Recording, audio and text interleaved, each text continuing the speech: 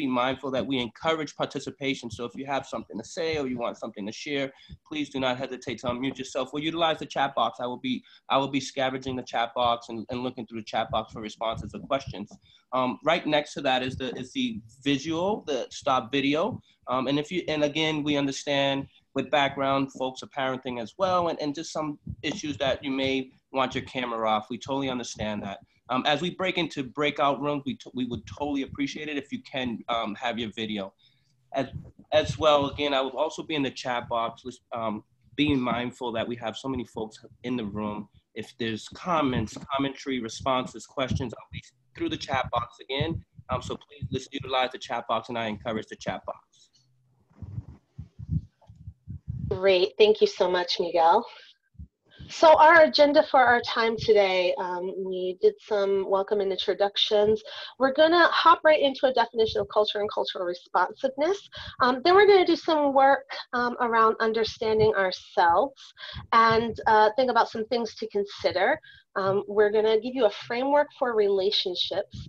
And then last but not least, review some strategies to create culturally responsive relationships.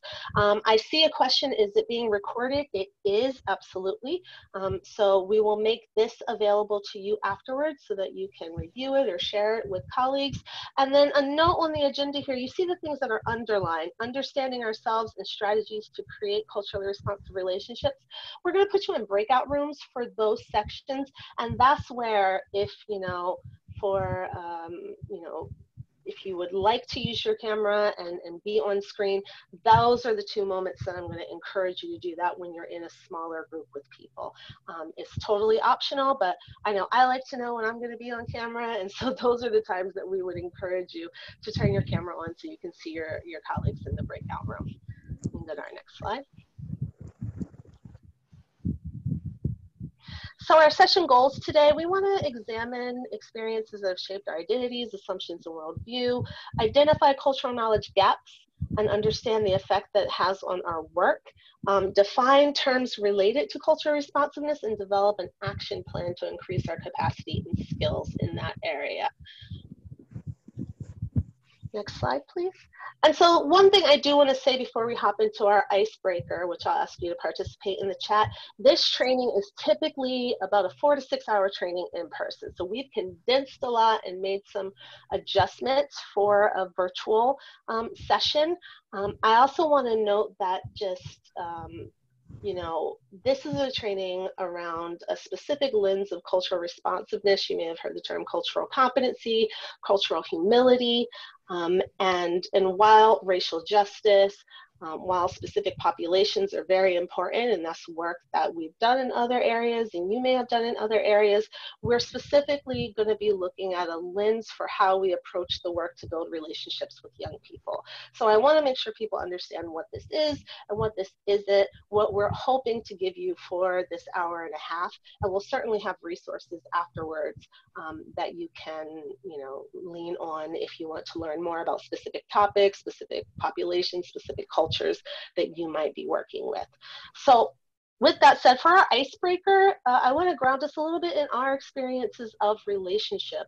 And so I'm going to ask you in the chat box, if you so can and care to share, think about when you were a young person, right? And think about the relationships that you've been in.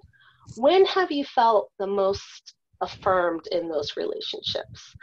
Who was the person, right, who made you feel like I belong, I should be here, I deserve to be here, I want you to be here? What was that experience, right? And what did that person do specifically? So if you're thinking about, you know, your time in school, your time in after school or out of school time programs, it may have been in your church or in your community. I'd love for people to just in the chat share just some details, and you might just share the qualities and characteristics that that person had or the things that they did that made you feel like you belonged. But I would love for folks to reflect on that, and if a few people could share, that would be great. So you can type that in the chat box. again, you know, telling my own story, I'm thinking about when I was in 4th grade and my mother insisted that I go to Mrs. Underdew's class. She was the only Black teacher in my school.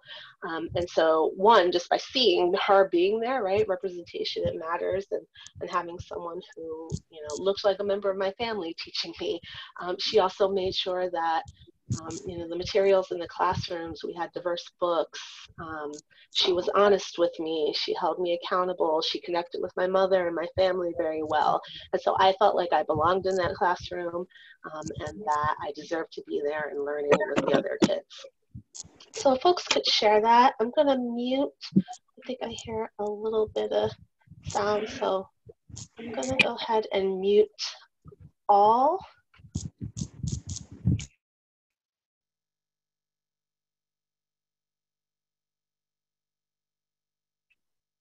Make sure I unmute myself on my phone. So I see some people sharing. Thank you, Janine. That was as folks are sharing in the comment box. I just wanted to share back, if I may, Janine, just share back. Go ahead, please. A few. From the comment. One, I have an aunt who accepted me for who I was. Thea got at my level as a teen and allowed for me to have a voice and feel free to myself. That's just a very profound statement because it speaks on many levels culturally. I can tell that this comes from a Latin-speaking person, and how we culturally relate to our families and have extended families as aunts also raise us and really and guide us and direct us. So that really speaks to me as well. Thank you for sharing that. Moving on, we had a guidance counselor who told me that everyone feels the same way I did. That was very reassuring. My middle school science teacher, she was a Black American woman who shared her experiences about growing up and supported me outside of school with a difficult home setting. She made me feel like I could achieve anything, especially going to college. Very empowering. When I was young, I had selective mutism, and I always appreciated people who took the time to make me feel comfortable and valued. One more, Janine, before we move forward. Great, thank you. I grew up in New York City. English high school teacher told me, "You are smart. I believe in you. Don't listen," excuse me, they're coming in fast. "Don't listen to naysayers. That will stereotype you. You will go far." She was a white teacher from down south, states where she saw discrimination and wanted no part of it. Great. Thank you so much for folks for sharing. And I know there are a bunch more in the comments that reflect, you know, places where we've felt affirmed, we felt like we belonged. And I think I see even a few comments where folks have reflected that perhaps that was not their experience when they were growing up. So thank you so much for sharing and for being willing to offer that reflection to the group. Moving on to our next slide.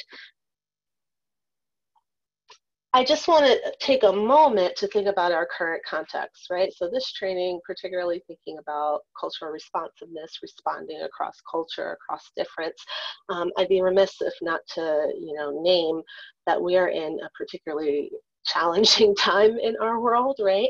And what you see here in terms of our current context, and it might be hard to see, but you have this in PDF form as well, and you also have a workbook to follow along with. This is a chart that shows COVID deaths per 100,000 people up to July 7th for Massachusetts, right? And so just to name that we're in a pandemic, we are in an unprecedented time where we're all here virtually, right? The relationships and the way that we've been conducting our life and conducting business as usual is not the same. And so wanted to highlight that folks are hurting right now in lots of different ways, right? Whether it's COVID, which disproportionately affects communities of color, affects marginalized communities, affects folks who had already been experiencing disparities, or you see here we have the cover of the New Yorker, which was released a few weeks, I think, after George Floyd's death, and highlighting, you know, that we're also in this time where we see folks, young people, old people, going to the streets to protest racial injustice that we've seen in this country since its founding, right? But it's an interesting kind of scary, marvelous time to be alive and to also be supporting young people through this. So to think about, how do I connect with young people? How do I help them understand what's going on in the world? How do I make them feel a sense of belonging and understanding without acknowledging what's happening, right? That's the first place where we can fail young people. So I just wanted to take a moment and say that we understand that the context in which we do this training is different from the last ASOS training that we provided and different from ones prior. And, you know, a month or two from now, things are going to look a little different as well. And so acknowledging for ourselves and for the young people that we work with, just what's going on in the world, I think is really important. And speaking of ASOST, again, thankful that we have these opportunities to be able to offer trainings like this to folks over the year, and being able to be responsive to the needs of after school and out of school time workers. We appreciate that as well. So we can move along. So I want to hop right in, and we're going to define culture, right? And think about exactly what are we talking about here. So I wanted us to have a shared understanding of the definitions that we'll be using throughout this training. So culture, as we're defining it, a shared, learned, symbolic system of values, beliefs, and attitudes that shapes and influence perception and behavior. If folks quickly in the chat, when you say culture, what do you think of, right? There's some things when I hear culture, I might think of food. I might think of, you know, other kind of aspects and dimension, right? What's learned from family, I see dress, right? Where are the places where we learn culture? We heard family. What about other places? Where does that show up, and how do we learn that in our world? Do we just pop up and all of a sudden we know what culture is? or how is it learned and shared? Right, I see. Heritage, traditions, dress, community, school, right? Institutions. There's youth culture for sure, right? We learn that from family, from media, everyday routines we experience. So, you know, starting off, just to acknowledge that everyone experiences culture in one way or another, right? And there are dominant cultures, and then there are cultures that are not the dominant culture, right? Culture serves everyone in some particular way, and then in some ways, if you aren't in the dominant culture, right, you do not get served by what's happening in the world. And so for us, it's really thinking about cultural responsiveness, how we are capable of embracing, working with, and learning about cultural differences and responding appropriately. And so we use the term responsiveness versus competency, humility, other terms like that, because we really think it's about not just noticing that there's difference, not just seeing it, but how do I, as a youth worker, I as a person who's responsible for caring for young people and supporting young people, respond appropriately to those cultural differences that I might be experiencing. And understanding that we walk through the world with our own worldviews and cultures and beliefs, right? And so we have to kind of challenge those, check those, understand those before we can even begin to be in relationship with young people, which is what we're going to do in a minute as a group, right? But I wanted to share the definition, kind of get it out there. I see comments coming through, so thank you so much for participating and sharing your thoughts. But I want to, if anyone has any questions about our definition as we're sharing it, I wanted to take a moment to pause to see if there were any thoughts or questions before we move on to an activity.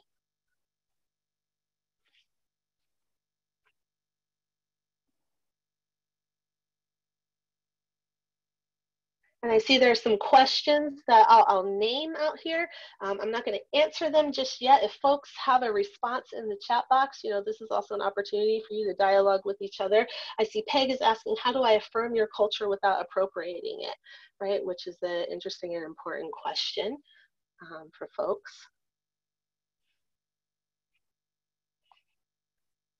Culture can be shaped by shared trauma, right? Celebrations, activities, routines as a part of culture. So thank you for your notes. And again, keep talking. We'll take moments, and Miguel, I'll call on him to share some of your thoughts and whatnot throughout the course of the training. But I want you to kind of keep communicating with each other through the chat box. And I may not be able to catch everything, but please do share. All right, so next slide. This is just a little graphic I like to share when I think of culture, right? Culture, the concept of it being like an iceberg, right? So there are things that we see and we understand, and then there's so much under the surface, right?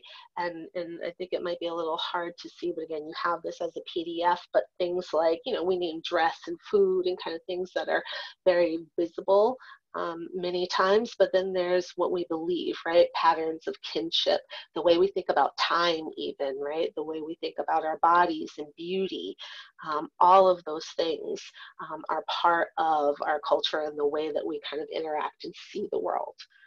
So it's important to note that as we're working with people in relationship, right, there's the, you know, I think about when we do like culture days or diversity days, it's usually bring a food in that, you know, you eat in your family or in your culture, which is great. I love food. I'm always talking about breaking bread and eating something. So I think those are a great entryway, but to really, really think about how we best support young people and families, we've got to peel back that layer, go under the iceberg, and really understand that there are lots of different ideas around culture and ideas that shape the way that our young people and our families interact, and us too.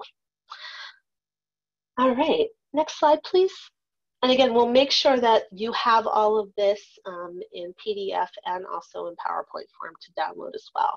So I'm going to ask folks to do an activity, right? Again, I want to start off by helping us understand ourselves, our culture, our background, who we are, how we walk through the world, our identities, and kind of what has shaped some of our experiences, and how those experiences shape the way that we relate to young people. So this is in your workbook. I believe it is on page, if you have your workbook, which was sent out before the training, it is on page 5 in your workbook. Starts on page 4 and 5. And there's actually a little chart prior to that, thinking about historically included and historically excluded groups, right? So I named that there are dominant parts of the culture, there are groups and identities, which depending on where you are, may have always been included in terms of our institutions, in media, in different ways that we walk through the world and interact, right? So you may be used to seeing yourself affirmed and your experience and the way that you kind of operate. Then for some of us, we sit in groups that have been historically excluded. A lot of us, there's overlap, right? And so what I want to do with this activity is have us think about, where do we sit, right? What are some of the identities that we hold and those experiences that shape those identities?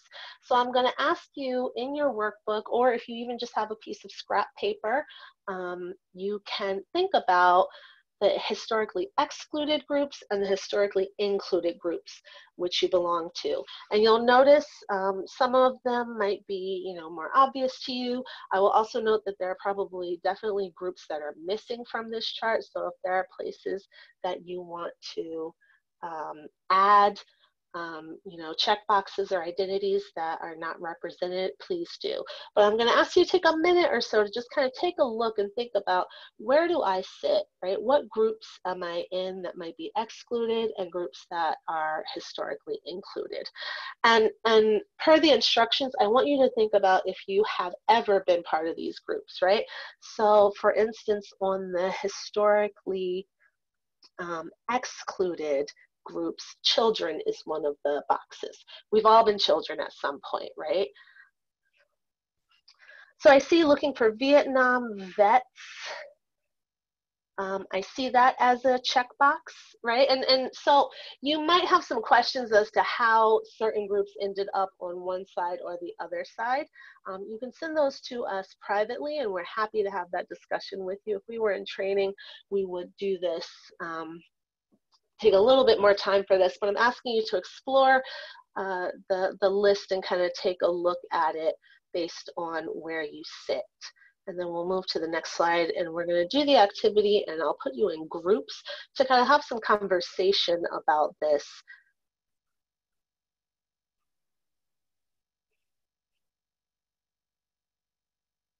So yes, not seeing biracial and first-generation Americans, neurological mental health groups, there are certainly groups that are missing from this chart. And I also want to state that this is a particularly, right, it's an American context, right, that these excluded, included groups come from. So having looked at the list and, you know, selecting the groups that you have been a part of, we'll go back to the previous slide for 1 minute. Also, you have this, you should have received an email with a workbook earlier this morning. And so on page 4 and 5 of the workbook, this chart is also there. So we'll take 1 more minute before I give you the assignment for your groups.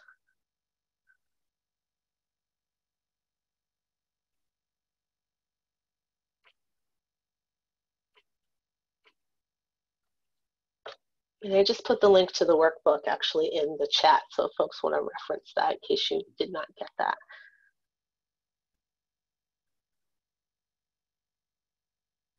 All right, so we'll move to the next slide. So what I want you to do in your chat, in your breakout rooms, is think about reflecting on your identity, right? Which excluded groups have you been a member? Which historically included groups are you or have you been a member? And take some time, first 5 minutes in your groups, I want you to think about, first starting with those excluded groups, what were some experiences that have shaped, right, how you do your work now? As a youth worker, as a mentor, right? Thinking about your identity, what from that experience of being a historically excluded group do you bring to the work with you? How does that support you in relationship with young people? How might that in some ways create a barrier? And then I'm going to ask you to spend a little time moving to the included groups.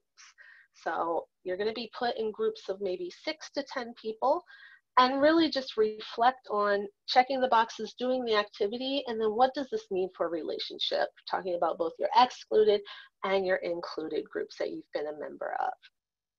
And we'll make sure to send the instructions to the breakout rooms so that you have them and you remember them. But you're thinking about those check boxes that you made. You may have added some categories because we acknowledge that there's some categories that are missing.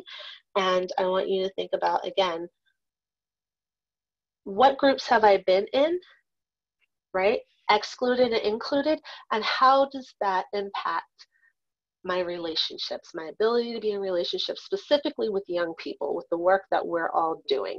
Because the way we show up, the experiences that we have, certainly have an impact on the relationships that we have with young people.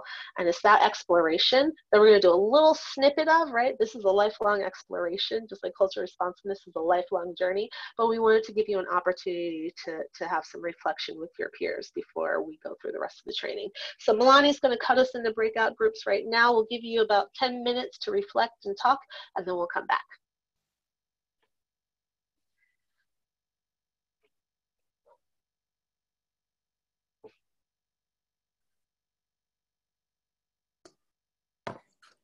Olivia, can you stop sharing the screen right now? Thank you.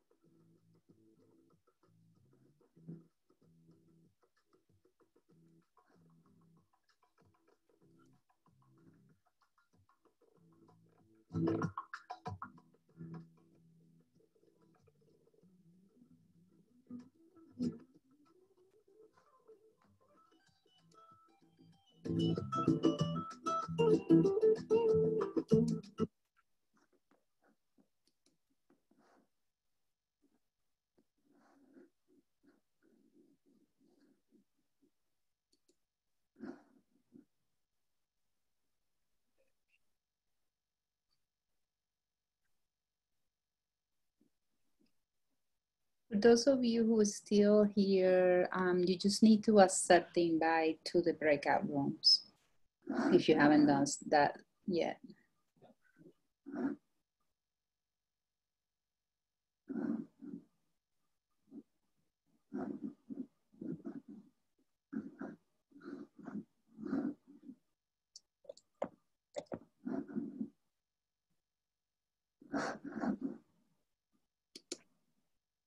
We got Joseph. Let me just make sure you are in one of the rooms.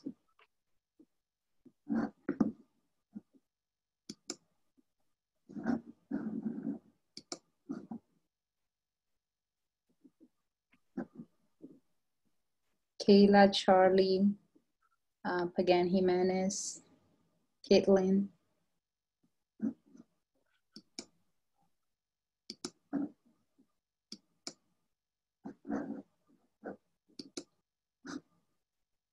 Give them a minute, Melanie. They may have moved on to the restroom or I something. see Joseph. Let me just assign him to a room. I'm sorry. 1 second. It's just a couple of people that they just came.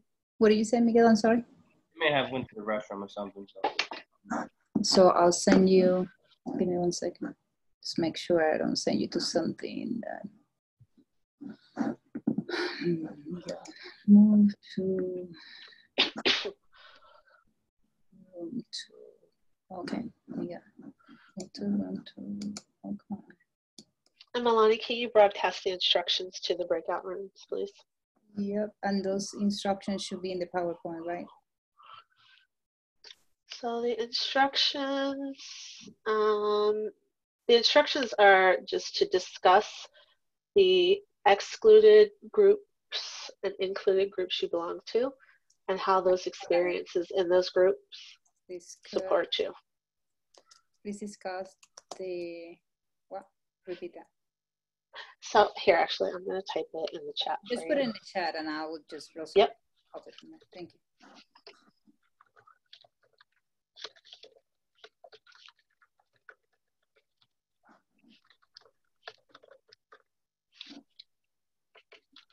Miguel, I send you to room number 2 whenever you're ready.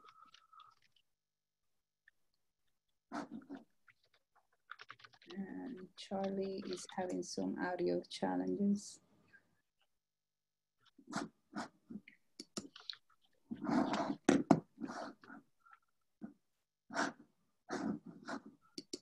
Kyla, do you need help getting into your room?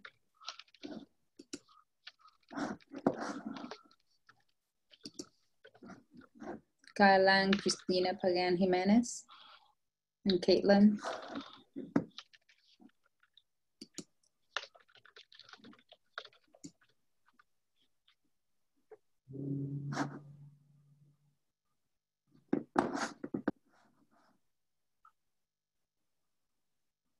I put the question in the chat box, Melanie.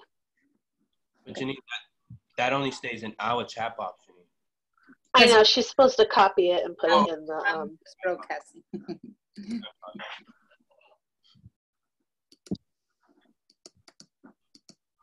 Great job so far, Janine. Awesome job. Thanks, Trina, and thank you, Olivia, for quickly pivoting. I realized I hadn't tested the sound on mine, and given that you knew how to do that, I was like, I'm not even going to try it right now. So I have one video coming up and then another video after that. Just make sure, Olivia, you're using actually the presentation from Google, the Google document. Yeah, I was using that, but for some reason, I think that because I was already in slideshow presenting mode, when I shared, for some reason it just looked weird. So I'm gonna see what happens if I try to. Can I try it now so we can see quickly? It won't present to everybody, will it? No. Okay. All right, let me try that. Yeah, once they're in the breakout rooms, they basically can't see in the main room until they leave the breakout room. Let's see. Oops. Okay, that looks better, right? That's much better. Yeah. Okay, so I think that I don't know why that was an issue, but I guess that I have to start it from here and then go into present. Mm-hmm. Uh-oh. Thank you. Melanie, how long have they been in breakout rooms? They have 3 minutes left. Okay, can you give them a 3-minute warning? 3-minute warning, sure. Yeah, because it'll at a minute it'll prompt for a warning automatically.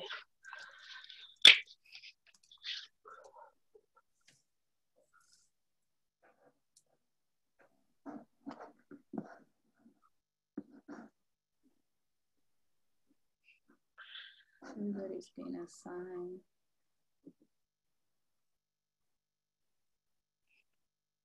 This group is small. So I actually didn't do the automatic, Janine.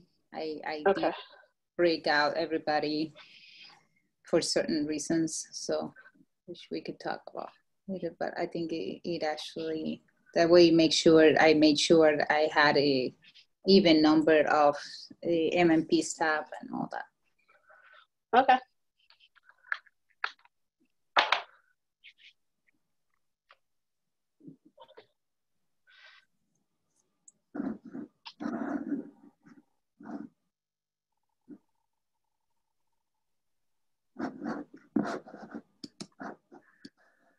And then Milani, I'm going to type a message in the chat for you to type in the breakout room again. Thank you.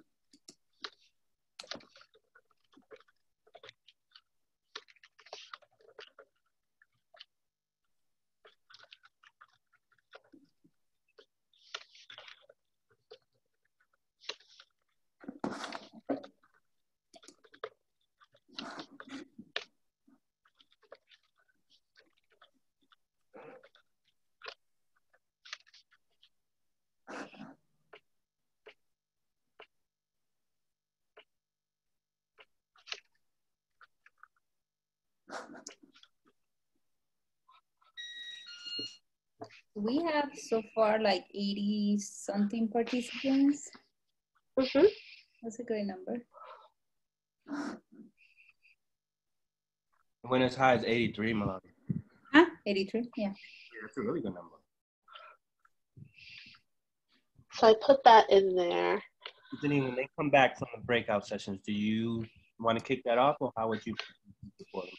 So I'll kick it off with just prompting them, and then I'll say that if they want to type it in the chat, or if they want to raise their hand or kind of signal that they would like to share, we'll take like 2 or 3 observations, and then you can call on those folks or read what's in the chat.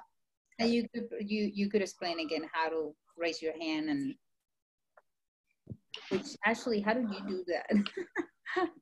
It's in the You have to go to reactions in the bottom. So on the bottom, you click on participants, and then you have all your features. Yes, no, go slow, and if you hit more as well, you can also let us know that you're taking a break. Because reaction only have the clapping and the. That's reaction. So you have to click on the participant tab. Click on your participants. Participant tab. Now, if you come down, you should see yes, no, goes faster, more. You see Olivia has her thumb up. Yeah, I just put my thumb up. You see how I put myself, I'm going on break. I have a little coffee symbol. But if they can't find it, they can just do thumbs up too. That's fine. Yeah, in the thumbs up would be the. Also, yep, utilize reactions. All right, so I think folks are coming back from the breakout. Hello, everyone. Welcome back.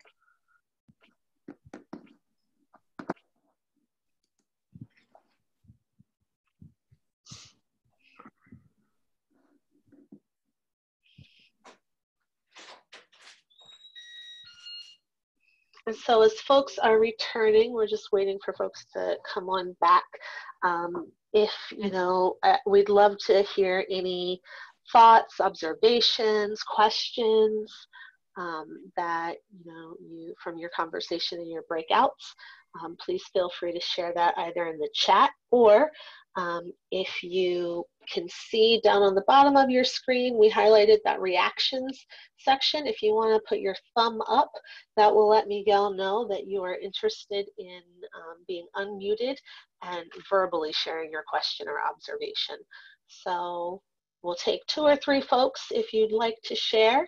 It looks like about half the group is back. So we'll just give you another minute or 2 to go ahead.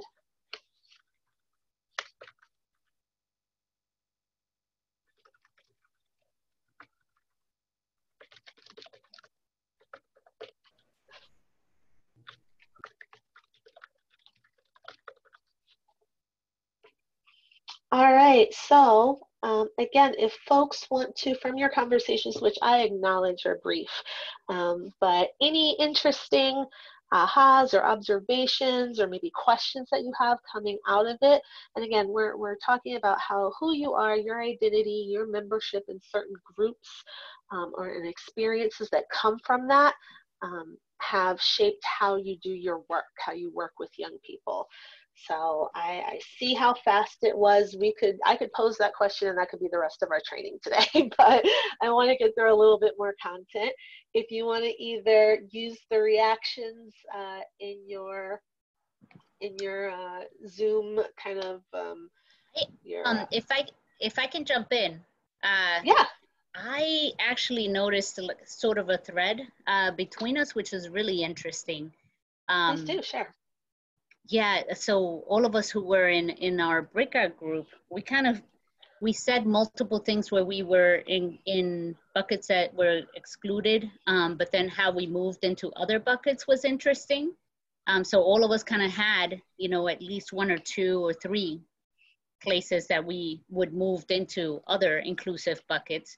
But also, Terrence brought this up, and then I thought about it. I was like, that's another thing that brought us all kind of like that common thread, was in terms of how people perceive us and the things that, perceptions that they have just by looking at us, kind of like in terms of the iceberg, and how he feels like he has to pick up certain things, or there may be observations about him.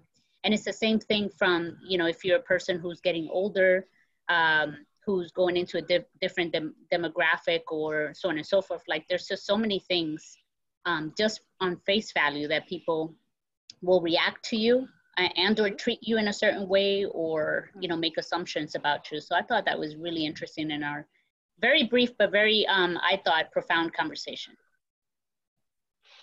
Yeah, thank you so much for sharing. And I think, everything that you said there is spot on. Depending on, your context and situation, some of those things might change in the group, depending on, and can folks hear me?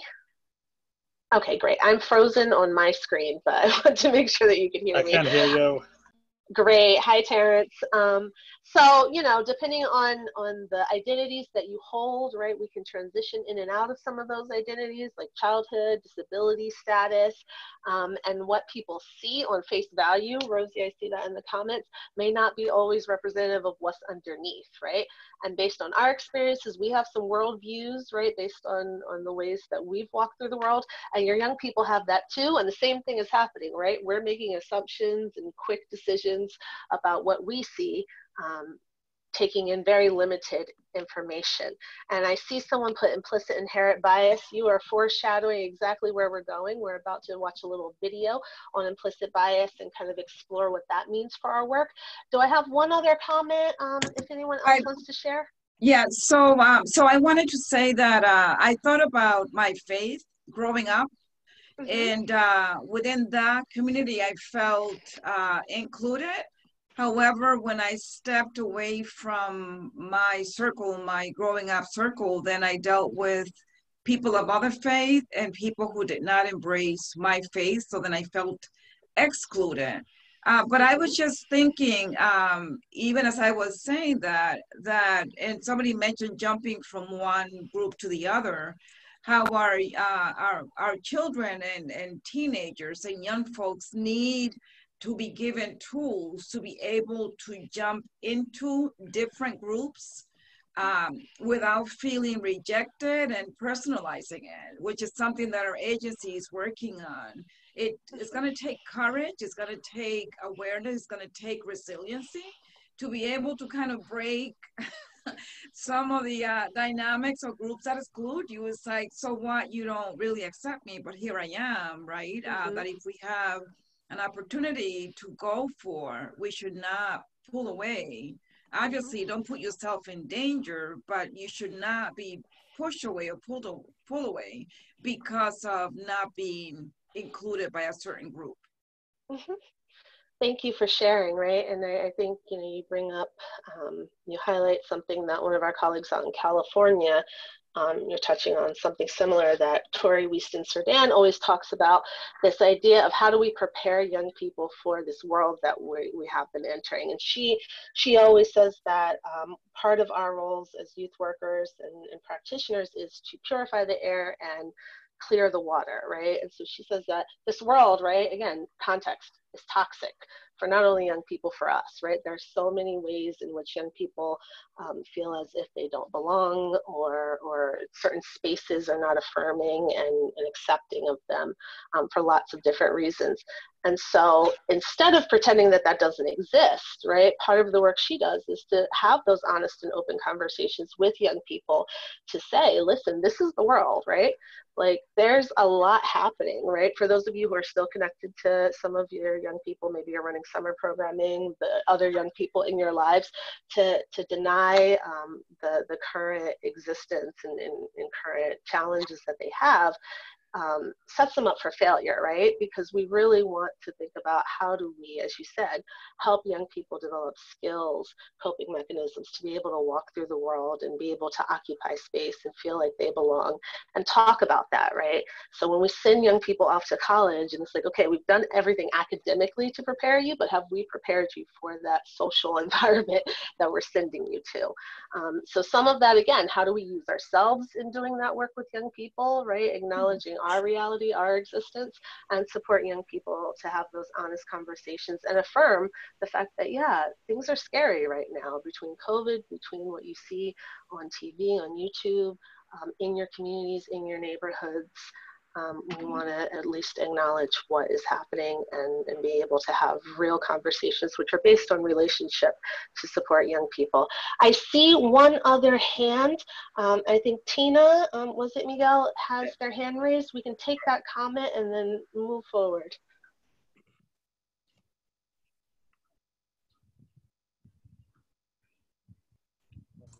Tina, you're muted. There you go. Can you hear me? Yes. Okay, girl. Okay, thank you. I just wanted to say, when we were talking in our breakaway rooms, one of the things that kept coming up is how young kids can notice cultural differences. And in the research I've done, they can start to notice things like that as early as, 3 years of age. And then I'll just end it by saying this, because I know we're about to see the video. But the experience, one of the two that I related was one that I had at an audition. When I walked into the room, didn't even say hello. And the facilitator looked at me and said, I have no roles for you. Bye-bye. And I went, okay.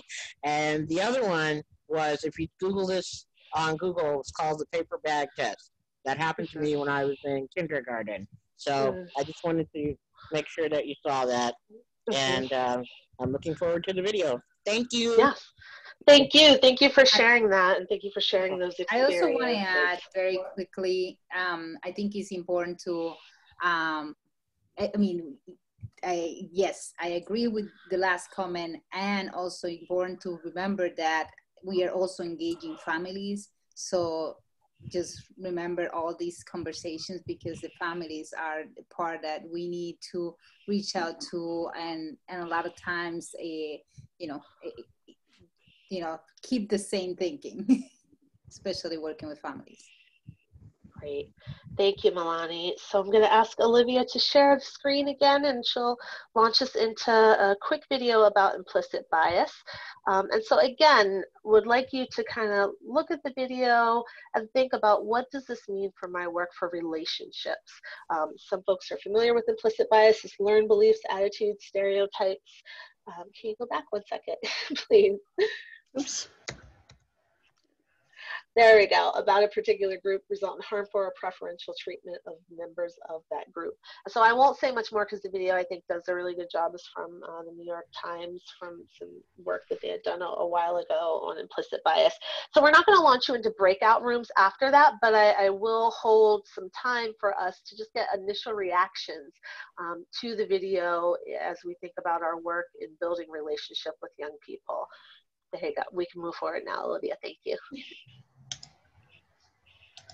Implicit bias. Implicit bias. Implicit bias. 2016 was the year that implicit bias went somewhat mainstream. Yeah, so when Hillary Clinton mentioned implicit bias in the debates, our phones started blowing up, all our friends started emailing us about it. But what is implicit bias? Implicit biases are basically thought processes that happen without you even knowing it. Little mental shortcuts that hold judgments you might not agree with. And sometimes those shortcuts are based on race. First, some clarity. Saying someone has an implicit bias is different from calling someone a racist. The word racist is a highly loaded term, right, here in American society. A lot of times, when people are using it, they're thinking of the kind of old-fashioned Ku Klux Klan style racist. But implicit bias isn't anywhere near that, explicit. Implicit bias is something that comes out of ordinary mental functioning, out of how the mind normally works. We've all grown up in a culture with media images, news images, conversations we heard at home, our education. Think of that as a fog we've been breathing our whole life. We never even realized it, what we were taking in. And that fog causes associations that lead to biases. I somehow know that if you say peanut butter, I'm going to say jelly. That's an association that's been ingrained in me because throughout my life, peanut butter and jelly are together. And in many forms of media, there's an overrepresentation of Black men and violent crime being paired together. And because of that, I actually deep down inside have been taught that Black men are violent and aggressive and not to be trusted, that they're criminals, that they're thugs. With all those associations, I'm not trying to let us off the hook, but in some ways, none of us stood a chance.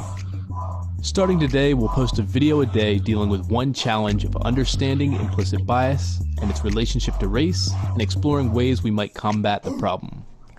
One more thing, if you're seeing this and thinking that it doesn't apply to you, well, you might be falling prey to the blind spot bias. That's a scientific name for a mental bias that allows you to see biases in others, but not in yourself. We're biased.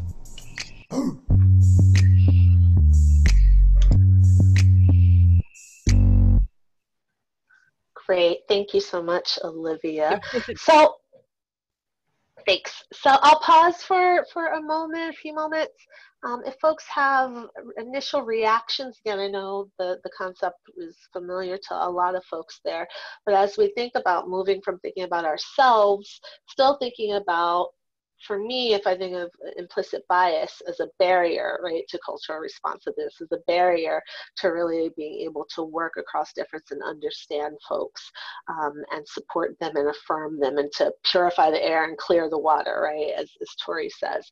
So what are some thoughts that people have as you think about, supporting young people in your after school and out of school time programs, understanding implicit bias and how that impacts your work? Initial reactions or thoughts about it? So one of the thoughts, if I may, one of the thoughts and one of the things that came to mind after watching that video is interesting because I think I have seen that video before or maybe a clip of it, but I think especially when it came to like differentiating implicit bias versus racism. I know that I guess you could say racism does have that, like the word in itself and the connotations surrounding that word and like what that means. Like a lot of people, I think, like if they're being accused of being racist, causes there to be like this deflection, this defense.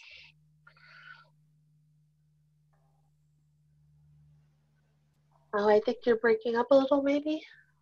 How valuable the use of language is when talking about bias. Everyone has prejudice, and therefore, like, anyone and everyone can be racist and probably has, and it may have been unconscious, right? So there was just kind of like that level of having.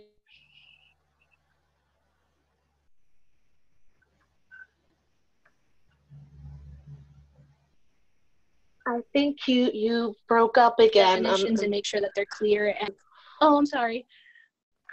No, it's totally fine. It's just you're pausing a little bit. So I think folks heard, you know, and Rosie picked up on also what you had mentioned around the idea of preferentialism. Young people observe the preferentialism that is supported adults, and that distinction between implicit bias and racism, and understanding that implicit bias is something we all experience. I think I'm trying to summarize what I think you were saying, because we missed a little bit of it. Mm-hmm. Yeah, and just kind of like making sure to have those clear definitions of each word, and like what that could trigger in other people, and like how that, I guess, reaction could take place. Yeah. Thank you so much. And I see someone mentioning the Harvard implicit bias test. We can send that link out, and I think maybe you sent it there. It's the IAT, and it's an interesting test. They give you kind of categories, and you go through and you kind of click through online based on pictures that come up to test your implicit bias in certain areas. I did it around race and gender, and it noted that I had bias towards Black men, right? So here I am, Black woman, lived with, love, been around Black men my entire life, and yet still the test noted some bias on my side, right? And thank you, Jen. I see you popping up there with the test. Are there any other folks who would like to share? I know, Rosie, I saw your comment. I don't know if you want to unmute yourself and say anything else, or anyone else before we move along. And again, I'm sorry for the fast clip of this. We're trying to get in a lot, and be able to offer you some opportunity to still engage at the same time.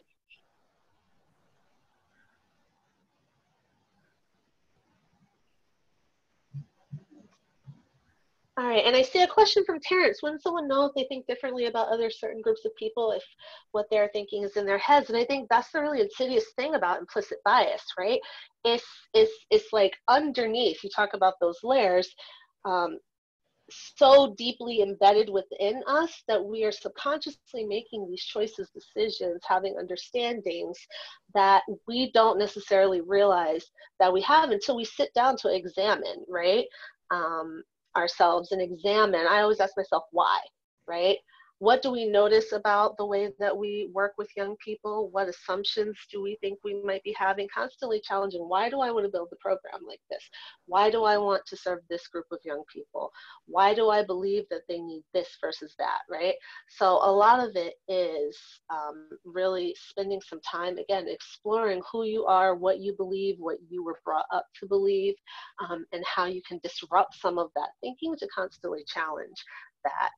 We have definitions for folks in the workbook on page 7, which explore implicit bias and lots of other definitions. I think someone was talking about stereotypes and equity and prejudice. And so we have a lot of those definitions there so people can review those and have some shared understanding as well. So I want to move forward a little bit. We have one more video. I want to quickly look at this continuum of cultural responsiveness. And so again, having explored kind of our own beliefs, the idea of implicit bias and some understanding of that about how we operate, and the need to kind of have strategies to change our behaviors, our not attitudes, and what we understand so that we can develop new skills to be culturally responsive. I'll quickly go through this. I like charts. I like things where you can plot yourself and kind of move forward and move backwards. This concept of being more culturally responsive, we understand it as a journey, right? It's something that you're constantly working on. But sometimes it's helpful to be able to look and say, in this area, I might be here, and in this area, I might be there. And so there are 6 points here when thinking about cultural responsiveness that I find it helpful to kind of plot, from cultural destructiveness all the way to cultural proficiency or competency or responsiveness, right? And underneath each kind of point are some statements you might hear someone say, or some things that you might have thought in your own regard, right? So cultural destructiveness, which I hope no one is there at all, but we all in certain ways, have challenges, is you see the difference and you stomp it out, right? So their culture doesn't value education. It's the elimination of other people's culture and belief that the dominant culture is neutral, right? Cultural incapacity, you see the difference, you make it wrong. Why won't these immigrants learn English? Cultural blindness, you see the difference, but you act like you don't. So how many times have we heard people say, oh, I'm colorblind, I don't see race, I don't see this. If you don't see that I'm a Black woman, if I'm standing in front of you and you can't see my brown skin and acknowledge the experiences that I may have specifically because of my gender and my race and my class background and all the other kind of ways that I show up in the world, you're not really seeing me, and you also can't, then how can you affirm me if you don't see me? So really, I think a lot of times that's where I hear a lot of us kind of sit and understanding how challenging and problematic that is, right? Cultural pre-competence, you see the difference, but you respond inadequately.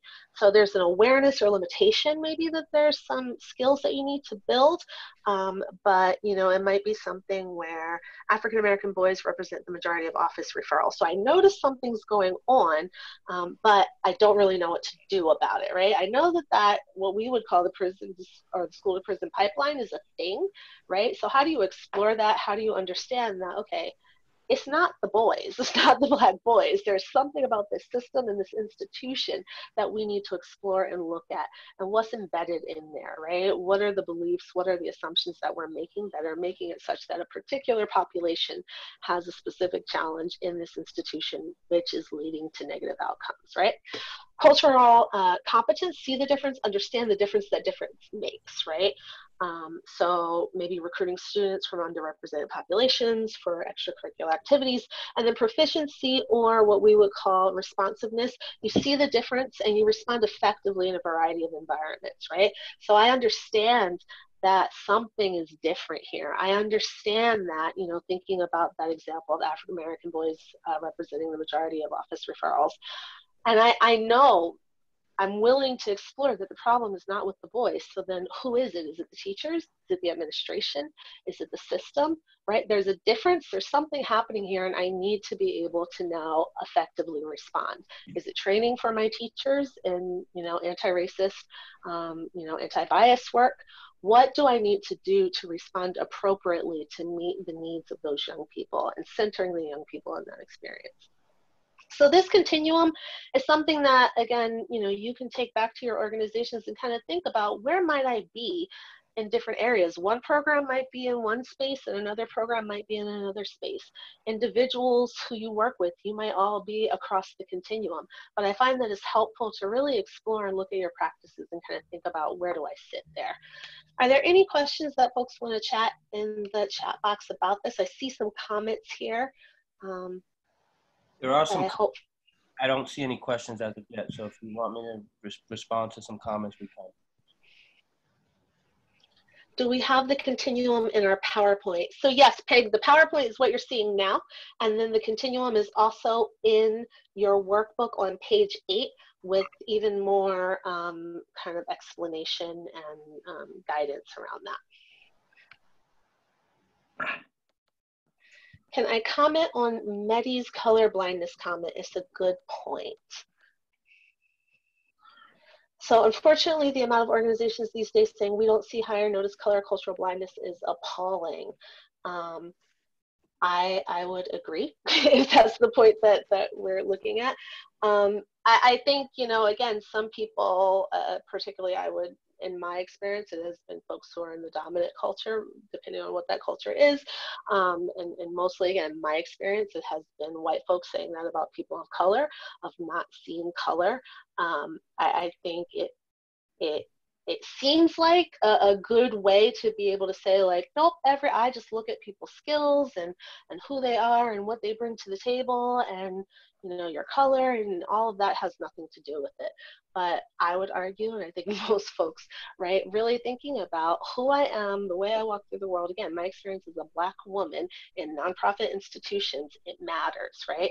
And it matters the way that the institution responds to me and my Blackness and my gender, and really examining that, because if we're all colorblind, it lets us off the hook for actually doing the work of exploring and interrogating our practices, our policies, our procedures, and our kind of ways of behavior for not only our colleagues, for the families that we work with, for the young people that we're serving. All right, so I'm gonna move forward. Can you click, Olivia? All right, so, and again, we're moving at a pretty fast clip, but we're gonna watch this video, and what I'm gonna ask you to do is look at the video, and I wanted to try to give some real life or scenarios or something. I want us to take a look and see what challenges do we see in the video, right? There are two scenarios. These are both healthcare focused scenarios, but they're with young people.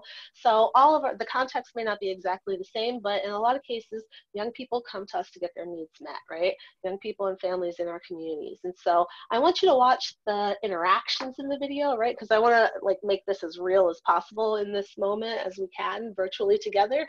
And then I want us to kind of comment and know where are the areas where we might see some bias or we see that differential treatment, and what are the places in the scenarios where the adult kind of went wrong or areas that they can improve, and in the other scenario, what are the things that are working really well.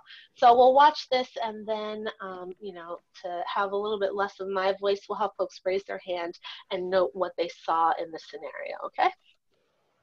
Olivia, you can take it away. Mariana Flores. Mariana Royes. You're late. Dr. Simon, you have a patient. Thanks.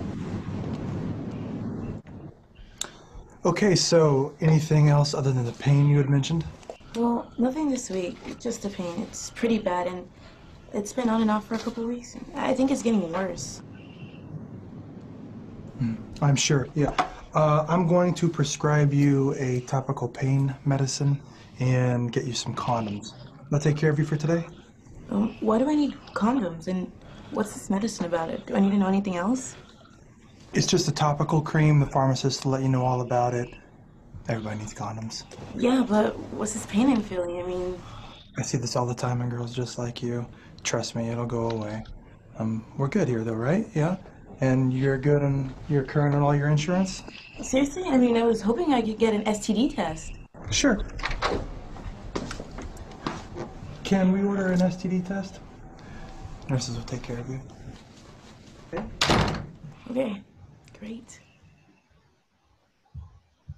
Hi, I'm Dr. Bill. I'm Sharif. Nice to meet you.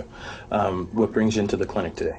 My parents said I should come in, and also my school nurse said it would be free if I came in, so I just... Are you concerned about anything in particular? Not really. Okay. Well, I'm glad that you came in again, because there's certain things that a guy should come in to talk about with their doctors and also sort of get a physical exam so they know and make sure that nothing else is wrong. I did notice in reviewing the questionnaire that you left the question about sex blank. Yeah, my parents and even mom have very strict rules about dating. Okay. I understand about your family and religion, but when patients have conversations with their doctors, the conversation is private and confidential, especially regarding sex. There are only a couple of times where we need to get someone's help, and that's if you hurt yourself or want to hurt yourself or hurt other people. Yeah. Okay. Are you sexually active? Well, I have to be careful because it would hurt my parents if I got a girl pregnant. Okay. Do you use protection? What do you mean? Some guys tell me they use condoms or their girlfriends take pills.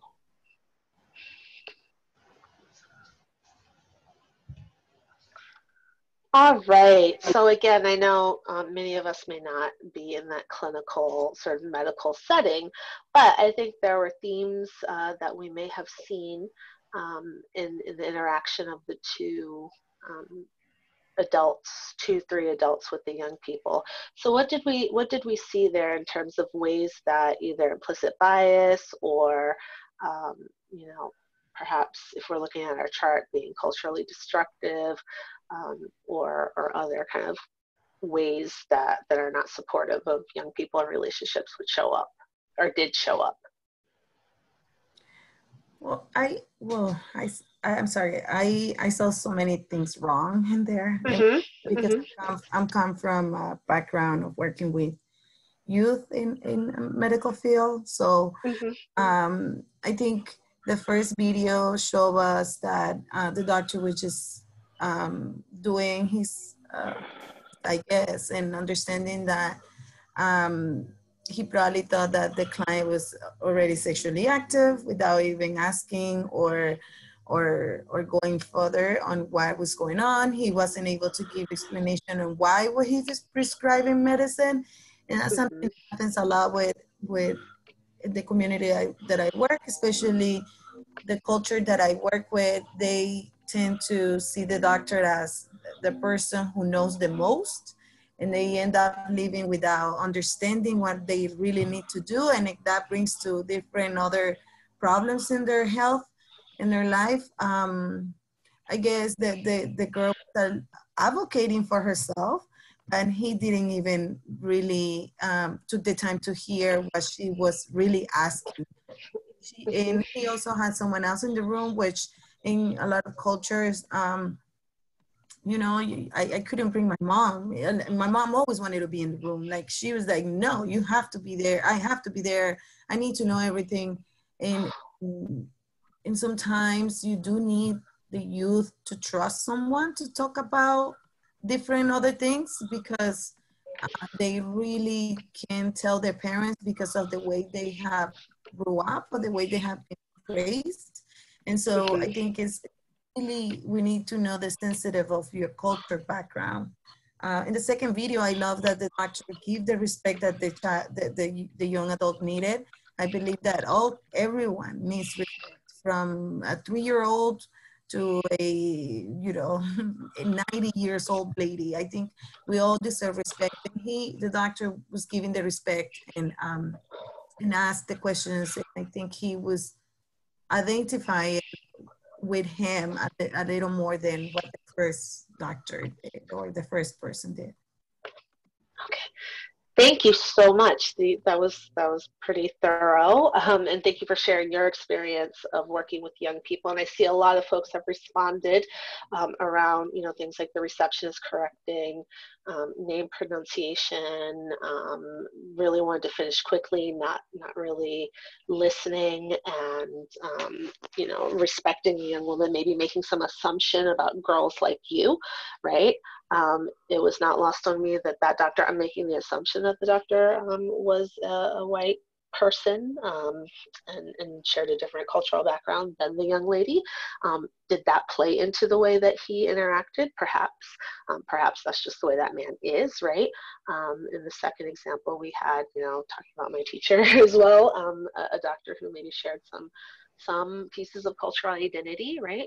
And so not saying that is what has to happen, because we know that working across difference, you can do that effectively and be able to build relationships, but you have to be able to explore and really think about, how am I showing up for these young people so that they can bring their full selves? How am I not dismissive of young people, their parents, their caregivers? And so there's a lot to unpack in these videos. I did share the link with you all. This comes from, I believe, I want to say it's the University of Michigan. They have some great toolkits with videos and facilitators guides that you can use in your training or reflecting with your staff. So I shared the link in the chat box that has the links to the video, and as well as some guiding questions and ways you can debrief this.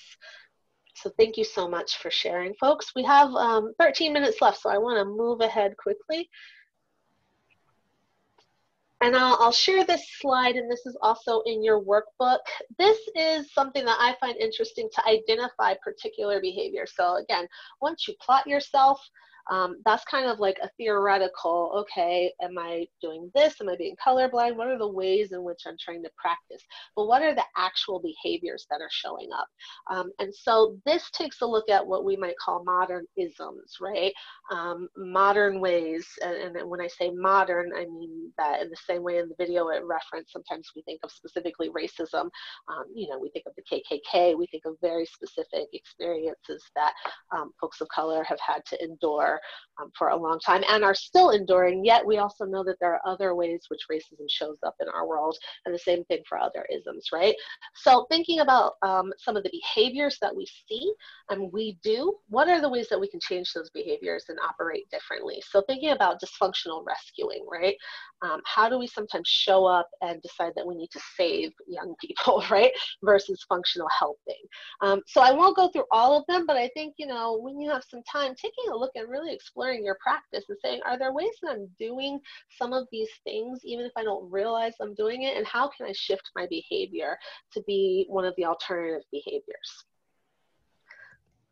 So we'll move forward. And then before we move into our framework, thinking about change strategies. So, you know, we want to walk away with thinking about what can we do? And I think we're always so quick to jump to action. It's like, okay, yes, right? Like, we know that racism, we know that sexism, we know that bias against queer folks is a thing. We know that, you know, folks with disabilities, we know that this shows up everywhere.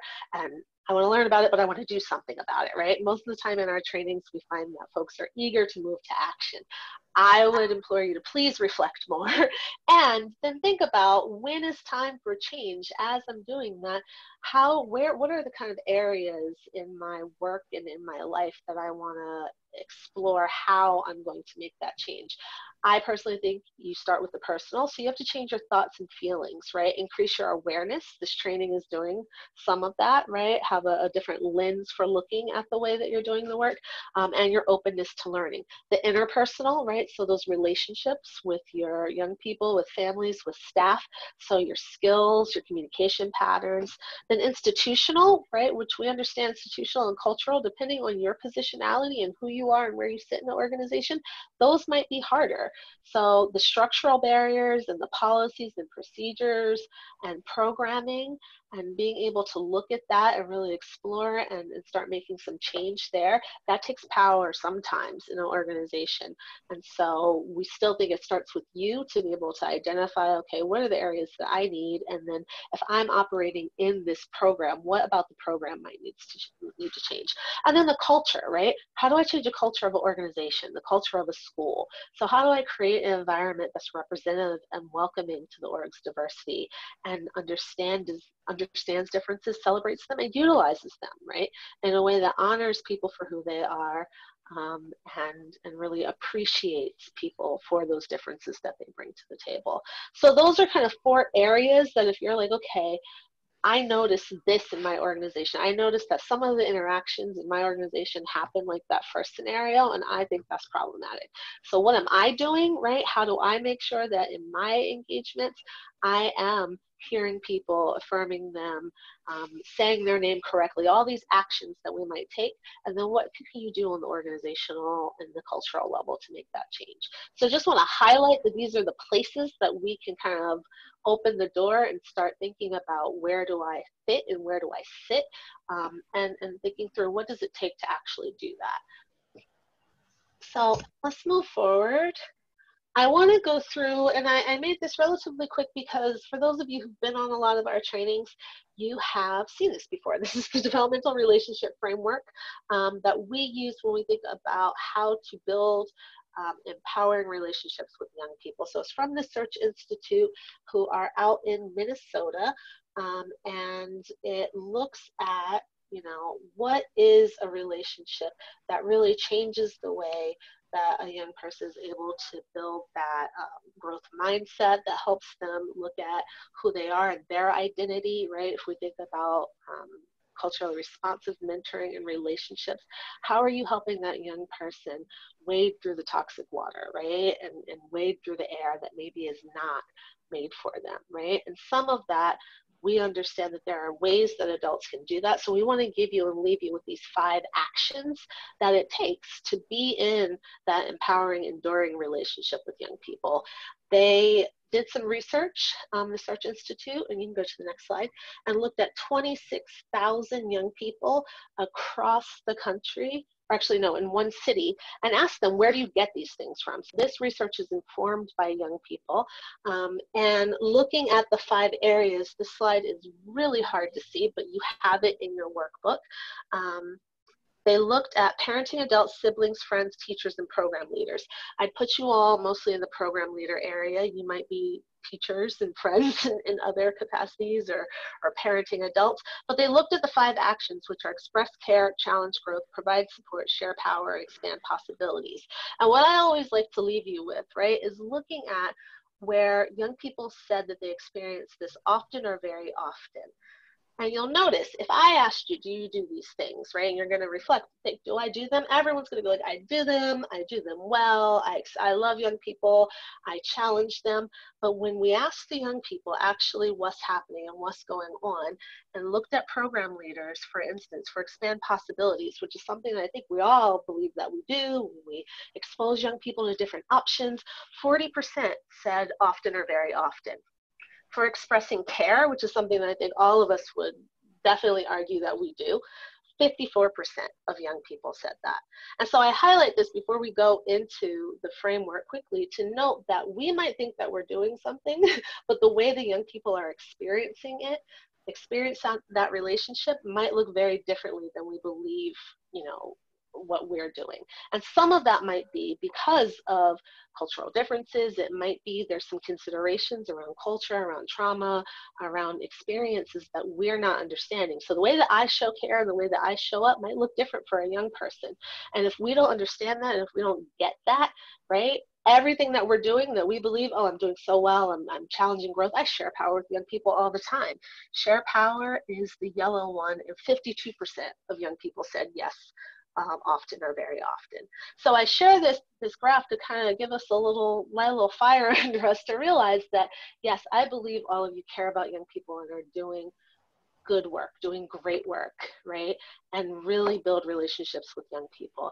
But I want us to be able to explore and really take a look at how are the young people receiving that? How are we centering their experience to understand that everything we're transmitting, this is what they're actually receiving? And if they're not, if only half of the young people out of 26,000 said yes, often or very often, that's on us somewhere as youth workers, right? So where are we missing? Where's the gap, right? In either our skills, the gap in the way that we're actually expressing that towards young people, so that we can show up differently and show up better for young people. So I'm gonna walk through, Olivia, each one. So express care, and that's simply, do you like young people, right? Do you spend time with them? Do you listen to them? Do you praise them? Next one. And you have this in your workbook as well. Adults navigate, guide young people through hard situations, providing support, advocate on behalf of young people, empower them, set boundaries. So challenge growth, we expect the best.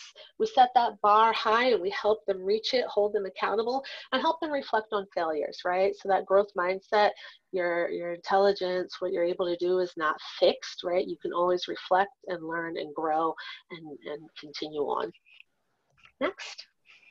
And share power. Now I'll pause here. This one is really hard for us as adults, right? So really being able to respect young people, take them seriously, treat them fairly, right? If we think about the doctor in our scenario, I do not believe he took that young woman's concerns seriously at all, including young people, right, in decisions that affect them. So in programming, you know, how do young people have a say in what happens in their programs? Collaborating, working with them to solve problems, and sometimes just getting out of the way and letting young people lead. And you can do this in big and small ways. A lot of times, you know, I share this and it's like, well, what do you want me to like have a youth board? And I'm like, well, yeah, I do if you can. But depending on, and this is where that examination of your organization, who you are, where you sit, what is the culture of the organization. Bringing a young person into the organization, or all of a sudden deciding you're going to expand youth voice, which is great, but if you do not prepare the other adults in the organization to do that, and you don't set the stage, that young person, you might be the only one who understands and affirms and values, but if the rest of the organization and the rest of the folks are not on board, then how do you think that young person's going to feel? So I say for share power, and really when you're thinking about how you expand youth voice and kind of share leadership with young people, it's not something that necessarily will happen overnight, and it doesn't have to be an all or nothing. It might just be, okay, we have 3 books that we have to read. We have to read them all. So can they pick which book they want to read first? Right? Like small things, right, can add up, and we can start small and kind of build up and think about how we do this. Move to the next slide. And so expand possibilities. This is really inspiring young people to see new things, broadening their horizons and connecting them to others who can help them develop and thrive. All right, so I know I went through that relatively quickly. but I wanted to be able to get through and have us reflect a little bit on those 5 actions. Olivia, if you can take us back to the slide with the 5 pieces all together. Great, thank you. So we have a few minutes left, 2-3 minutes. I wonder, and I'm not going to put you in breakout groups to do this because I don't know that it makes sense, but as you think about those 5 things, you think about cultural responsiveness and supporting young people. In your workbook, at the end, you have not only this chart, but you have some considerations for each of the aspects of the developmental relationship framework. This starts on page 10. So for instance, be dependable. Some of the considerations, and these are considerations thinking about cultural responsiveness and also trauma-informed practice. So trusting adults may be hard for some youth who've been abandoned by adults in their past. Prove them wrong, be trustworthy. So it has you kind of think through, what are some things I have to understand to be able to do this work, having my lens for cultural responsiveness and also having a little bit of a trauma-informed lens as well. So do folks have just any initial reactions or questions? I know we're about to head out, but I wanted to share that framework. I believe you all do it in lots of different ways. It's not important that you do all 5 of them. In fact, it's impossible to do all 5 at once really well. But what is important is that young people recognize and see that adults in their lives do these things for them, work with them on behalf of them, and that they're able to identify adults who have these 5 kind of characteristics and qualities in all areas of their life. So that's in your programming, in their parents, as you saw, even in their friends, right? Peer relationships are really important. So I want to leave just a minute or 2 for any reflections before we head out, and then I'll just make one tiny announcement and we'll end up. So do folks have any initial or anything you want to share in the chat before we head out?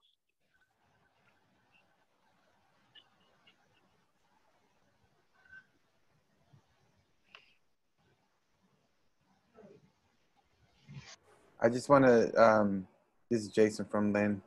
I want to tell you thank you. And that chart with all the brackets on the bottom is a good reality check. Intention versus impact is always important to look at. So it's really helpful, especially now with COVID and the other pandemics we're dealing with.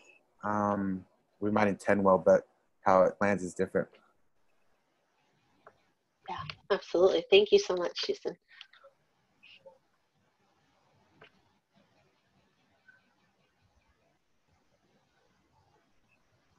All right, so if there are any other folks, I see folks are wrapping up. Thank you for the work that you do to continue to support young people. What I'm going to do, I see people are leaving, but I'm gonna quickly share the link for the evaluation in the chat here, and I'm gonna send it out probably later today. You received it earlier in that email from Olivia. It would be a huge help to us for you to complete the evaluation and let us know how we did. This is the first time we've transitioned this particular training online.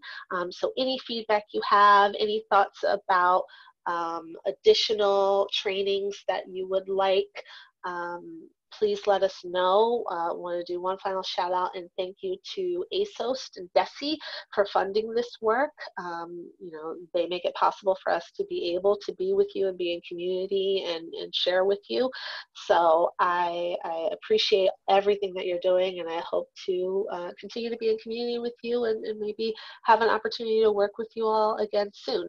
So the link, in fact, I'm not going to put it in the chat. We'll make sure that you get a follow-up email, but that email that Olivia Taylor, otaylor@massmentors.org sent you all, I think around 10 a.m. or so, has the link to the evaluation. It would be a huge help if you could do that for us.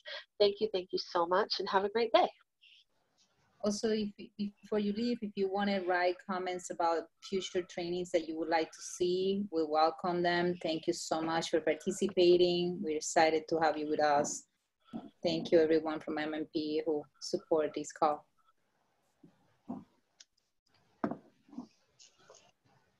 Thank you.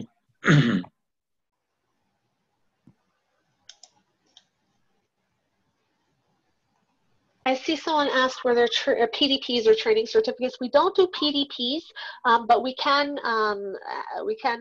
a certificate of like, participation that we can work out for folks. So if that's something of interest to you, please email either me, jsmith@massmentors.org, or Milani, M. Mendoza, MENDOZA, @massmentors.org, and we can provide that for you to show that you attended this training. All right.